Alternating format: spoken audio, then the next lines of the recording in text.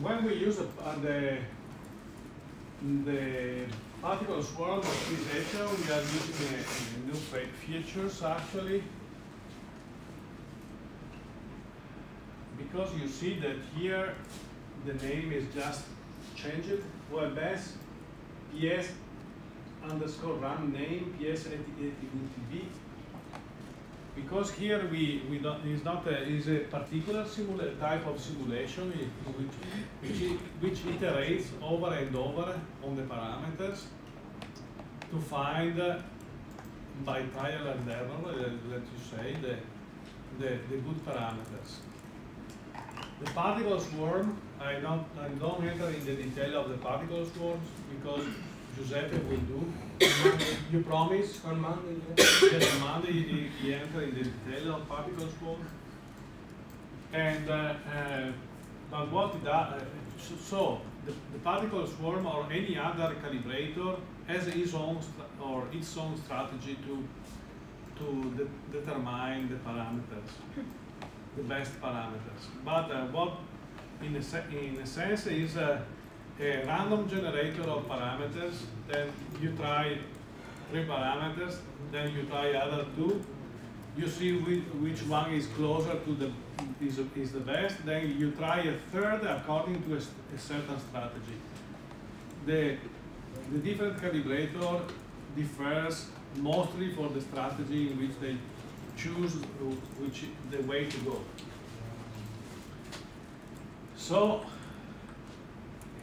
in this case, there are 2 lines that are added, and then the other things.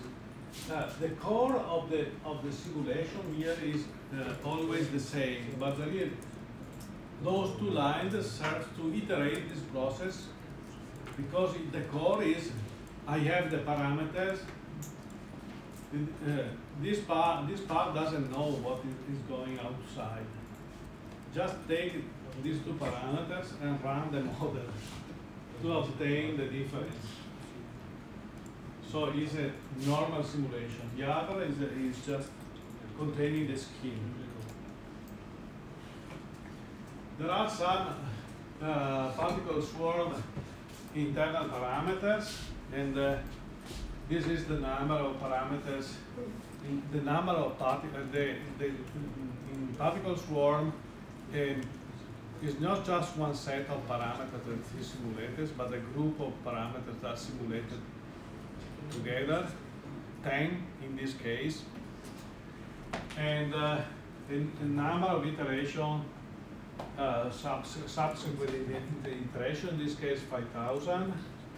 We check and check after, check class, check mean, check delta, are all parameters deciding when how many iterations the parameter are the optimization is checked. Which parameter have we to optimize? These are the name of the parameters that are optimized. You have to know because these are names that appears in the theoretical variogram names. But for most of the variogram, there are only these parameters which are still target and the range. To decide what is good, you need to have an objective. For some guys like white apples, some guys like red apple.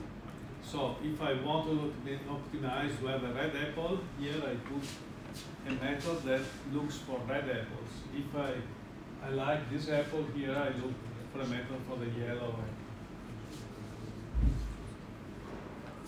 And here obviously we have a lot of tools. Here is right mean square error, a typical, but we have several other, KGE for instance, clean,